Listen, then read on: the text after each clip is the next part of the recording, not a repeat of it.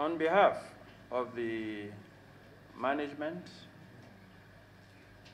officers and men of the NDLEA,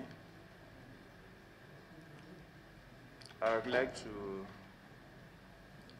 first of all, thank His Excellency the Senate President for granting us this opportunity at a very short notice. Actually, I was surprised when we got information that our request had been granted for today itself.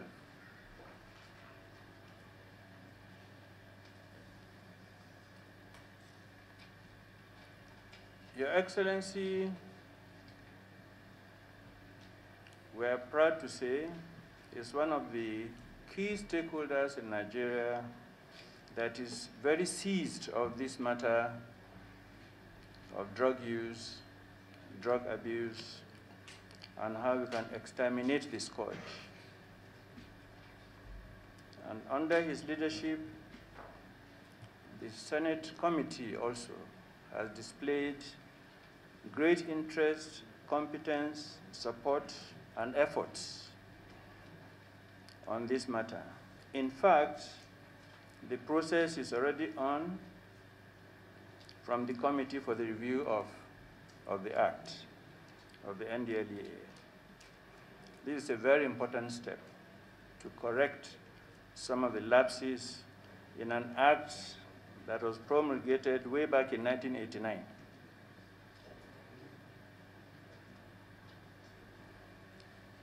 The purpose of today's visit, Your Excellency, is twofold, basically.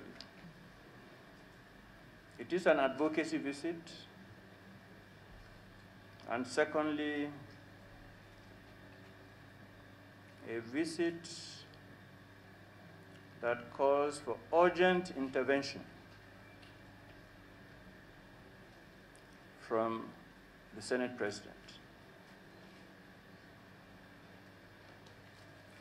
Nigeria is in a state of siege today. Yes, you have the insurgency and the banditry and kidnapping. But if you went to Ogoni land and spoke to somebody about insurgency, he may not be very concerned. If you go to some other parts of the country and speak of kidnapping in some areas, it's not a major concern.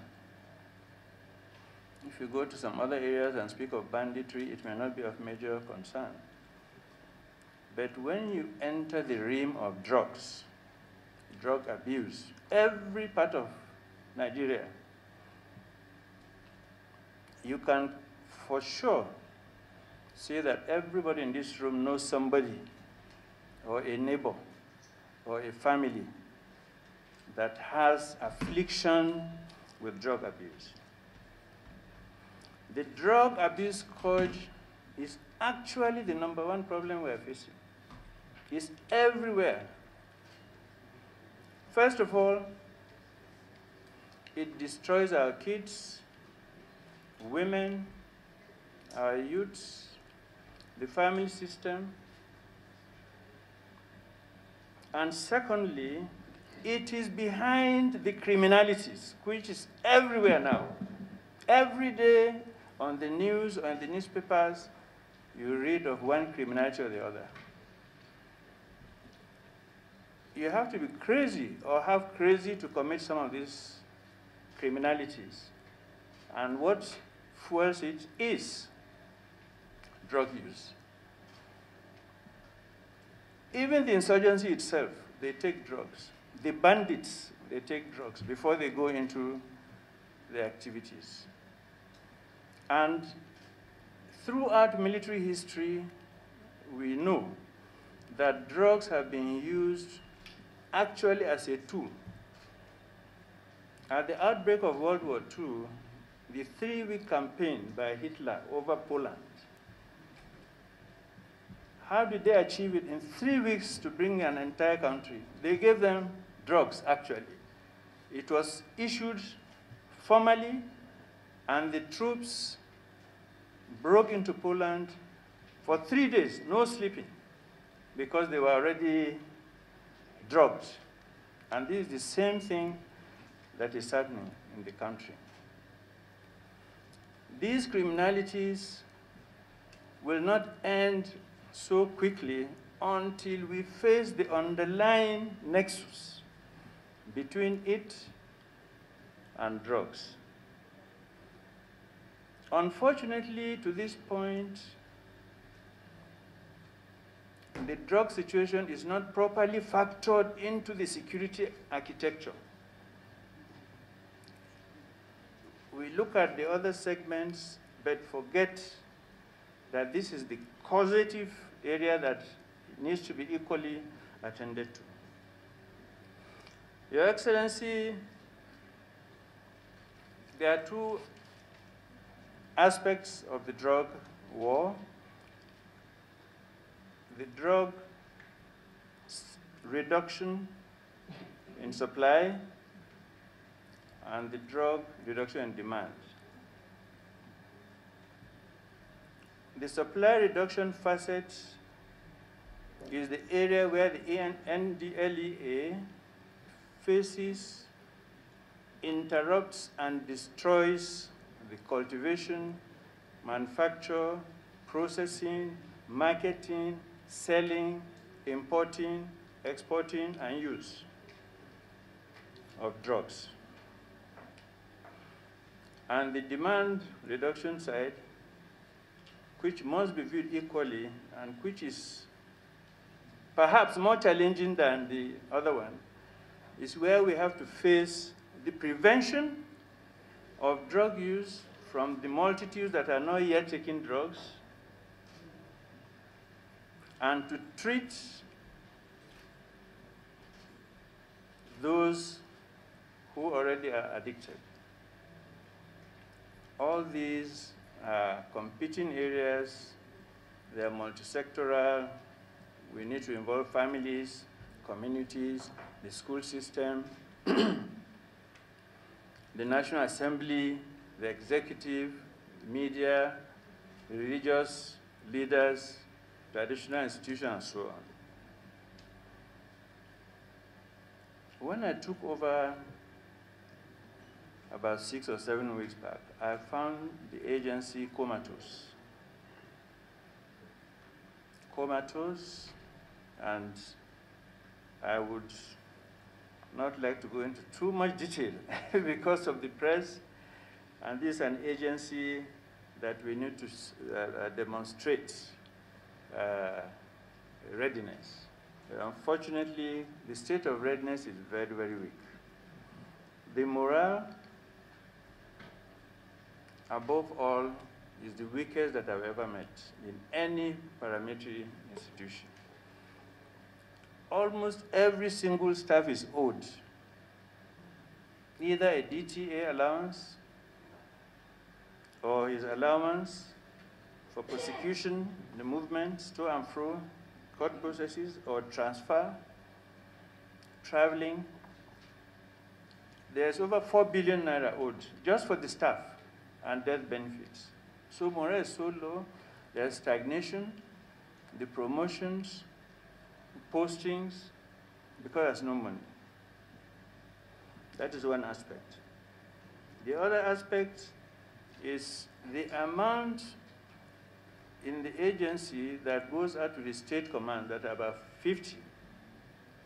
I mentioned in private to His Excellency, and I will not say it here, because you may all look for where to run to because of surprise. It's such a pittance, very sad.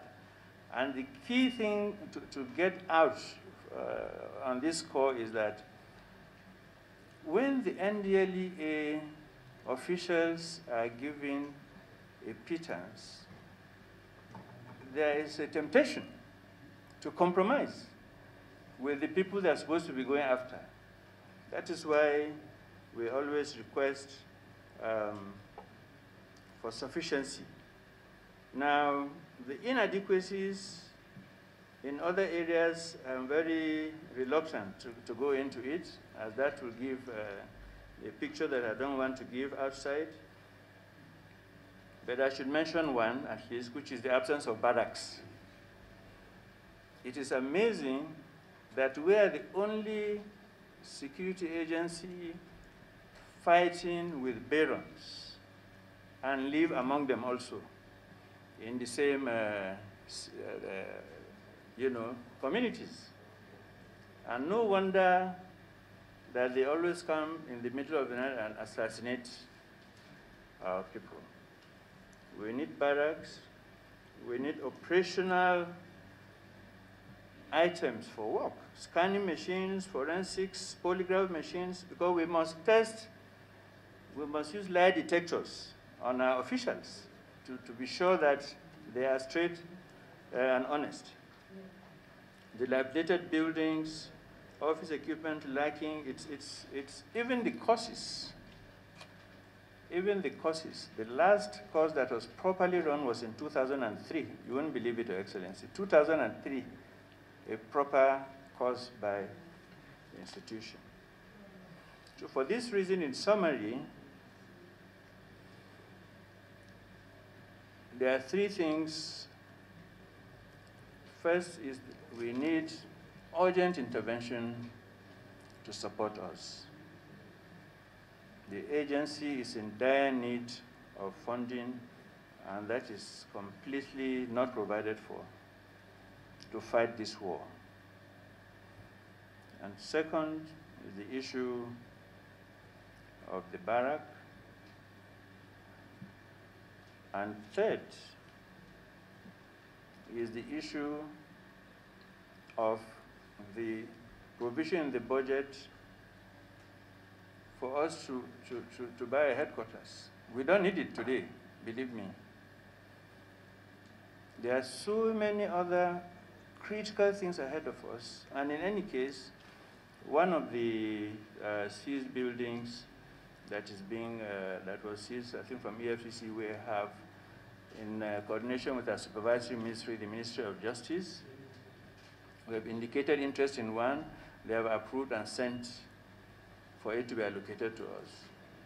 So we will need to shift that money for buying a building, which is not our priority at all now, to things like arms and other challenging things. These people were fighting in Edo State. About 4 weeks ago, we had the biggest raid ever in the history of NDLEA, 230 tons of cannabis. There was no way. They were challenged by the villagers who were even better armed. I had to instruct them to burn the whole thing. In summary, Your Excellency, we are very appreciative. We thank you for this opportunity, and we are hopeful that we'll get succor from the National Assembly and from the Senate. Thank you, sir. Thank you very much.